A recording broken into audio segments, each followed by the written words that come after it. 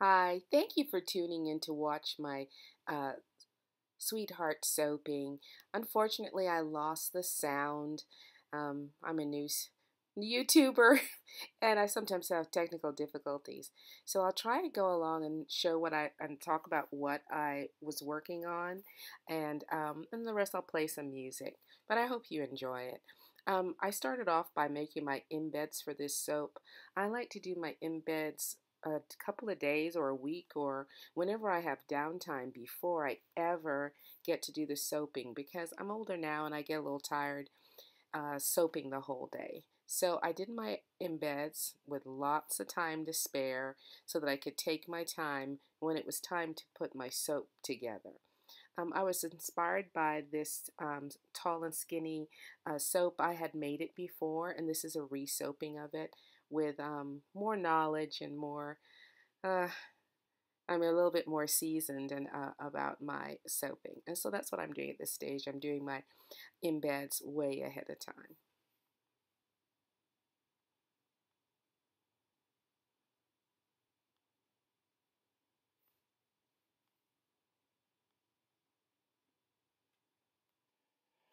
I have a specific microwave that I use to melt my melt and pour soap. I added my color. I'll include the color details below. But I found this mold at Walmart.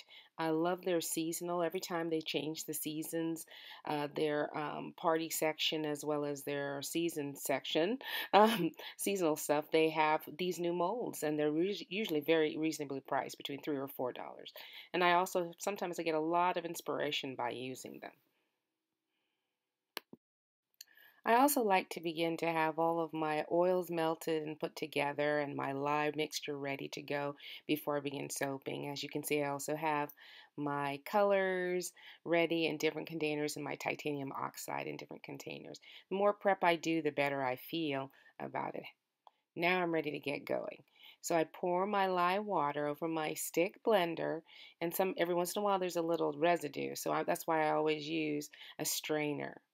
And I wanted to spare you the noise, and I went ahead and started pulsing with my stick blender my mixture until I get to a very light trace.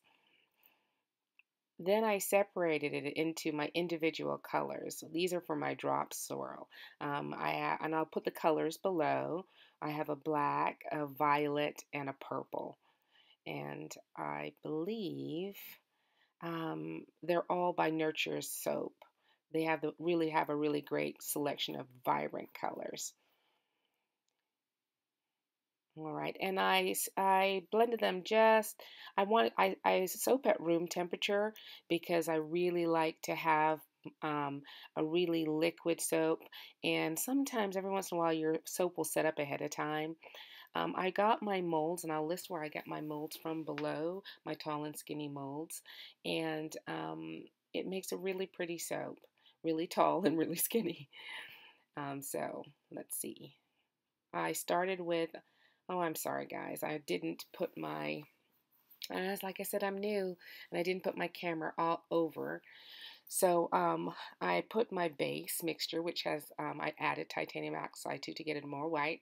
And as you can see, it already started to set up. And so this is what the difference now for me.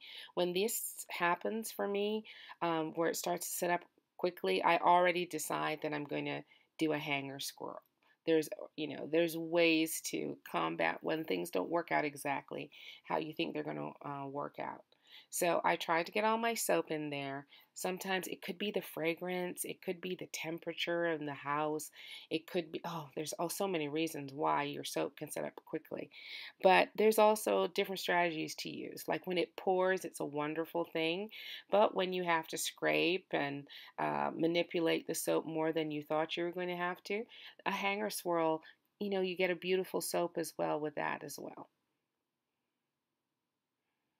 So I do like to scrape out my containers as much as possible because I'd like to have more soap in the bar and less less to clean up. Then I like to pat things down to get rid of any air bubbles, especially since it's set up so quickly. Sometimes you can have an air bubble trapped, and it just kind of mar the beauty of your of your soap. So I use my favorite instrument, which is the chopstick, to create depth.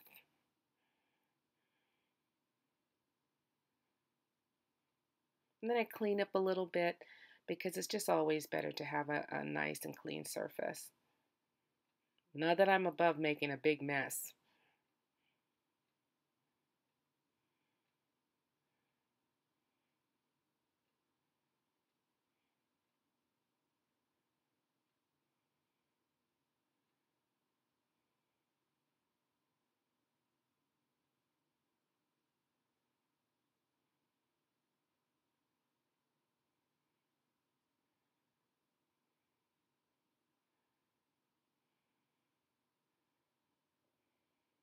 Now I'm working on the topping of the soap. I like to do both things. I love a plain soap as well as a soap that has an icing topping. This soap my embeds in. So as you can see now, I fast forward to the stage where I'm piping the top of my soap. I'm doing it quickly. I guess don't really need to see me do each one. I tried something different. I had different bands of color inside this soap, which was different from the original. The original was mostly a white topping. This is a pink lavender mix. I got my tips from Nurture Supply. It's the Royalty soaps, baking tips. I'm sorry, yeah, frosting tips. They've been wonderful. Plus, you also get access to advice about piping and recipes once you buy the set. And as a novel, as a new soaper, it was invaluable to me.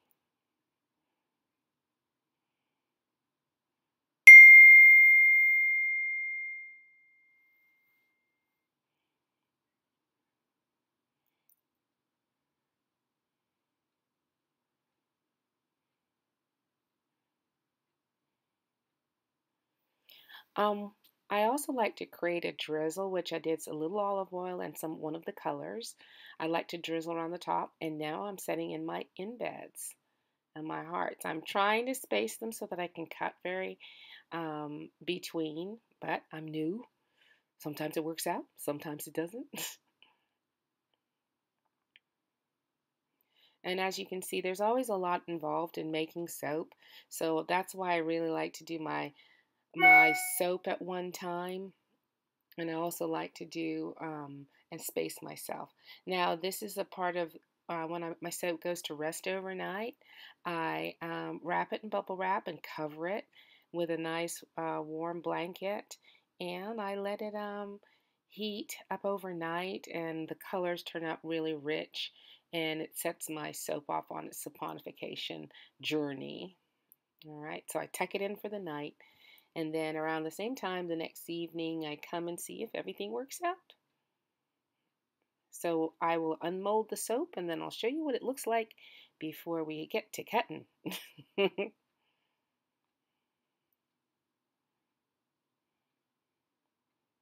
As you can see, I love the colors. The pink's beautiful. I haven't seen what's inside yet, but we're going to see it together. All right, now I got my Nurture soap, made my cutter, my soap cutter, my collar, my purplicious cutter. As you can see, the soap promises to have some really good colors in there. I really love working with black. Sometimes it really makes everything pop. And so I'm just going to cut a few pieces, I beg your pardon, for you to see. My embeds are really, really tall, so I'm kind of cutting them on the side. And sometimes it's tricky. So sometimes I cut it in half so that way it's easier for me to manipulate. But this one seems like it's going to be okay.